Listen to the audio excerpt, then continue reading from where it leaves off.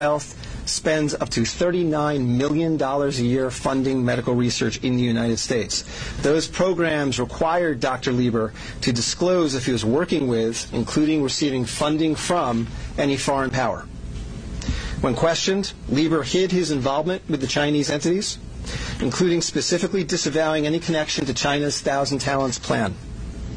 Meanwhile, based on the complaint, it appears that China paid Lieber hundreds of thousands of dollars over the years for his involvement with the Chinese entities and for his work on research for Chinese gain. Also today, a federal grand jury indicted Yanqing Ye, a Chinese national, with lying on her J-1 visa application, making false statements to Customs and Border Protection, conspiracy, and being an unregistered agent of the People's Republic of China. According to court documents, Ye is a lieutenant in the People's Liberation Army. But she concealed her military connections while employed as a researcher at Boston University's Department of Physics, Chemistry, and Biomedical Engineering Center for Polymer Studies.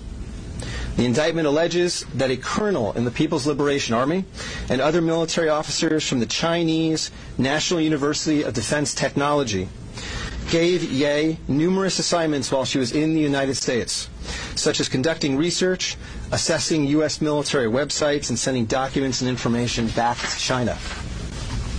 In April 2019, Ye was questioned by customs officers at Logan Airport on her way to China. According to the indictment, she lied about her involvement with Chinese military projects.